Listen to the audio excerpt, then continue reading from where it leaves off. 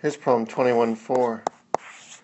The average translational speed of a nitrogen molecule at room temperature, 20 degrees Celsius, is approximately in meters per second. In general, for an ideal gas, average translational speed is equal to 3 times R, the gas constant, times the temperature, over the molar mass or molecular weight. In this particular case, we have to be careful on two accounts. We have the temperature given as 20 degrees Celsius. We need to convert that immediately to Kelvin because it's not used as a change in temperature, it's just used as the value of temperature. So we need the Kelvin scale for that.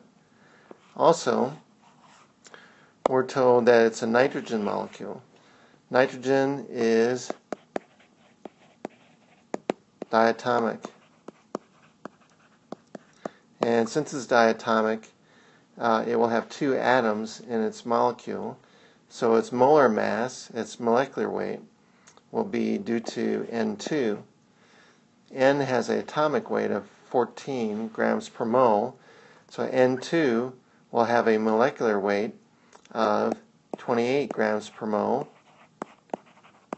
Or if we're going to use it in an SI system, we'll have to write this in terms of kilograms per mole. 28 times 10 to the minus 3 kilograms per mole. So that is what we want to use in this equation for the molar mass of nitrogen. So that's going to go there.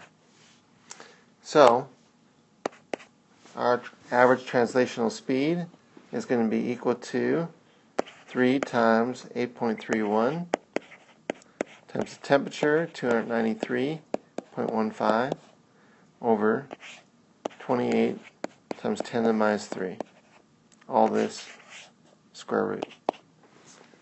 That gives me what?